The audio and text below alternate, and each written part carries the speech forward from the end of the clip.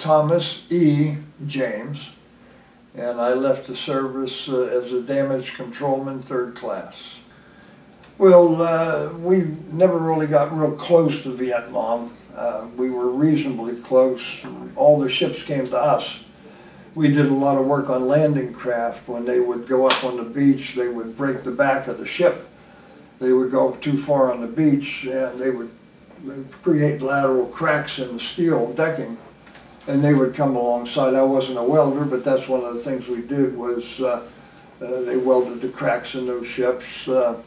Some ships would take damage from shells, radar would be damaged, and that was all, you know, above my scope. We make what they call coffer dams. It was a wooden box with foam that they would put against the side of the ship.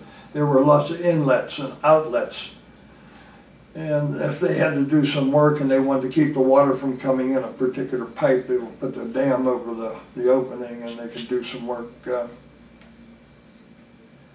I was telling the guys about, I was on a shaft alley watch. The 2 shafts that drove the propellers were down on the bottom of the ship, and you went down a tight little vertical tunnel ladder, and when you got to the bottom you were in a very low room, and the shaft was right there, spinning like crazy, and there were bearings in the walls, the bulkheads, and you kept an eye on the bearing at each end of that particular section of the shaft for 4 hours or whatever, and then you were up and somebody else went down to keep an eye on it.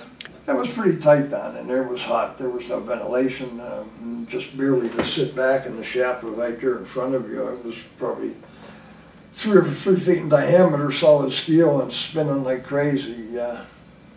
And the object was just where it went through this bulkhead and through that bulkhead. That the bearings were okay. Yeah, we didn't have to oil anything, but you just kept an eye on it.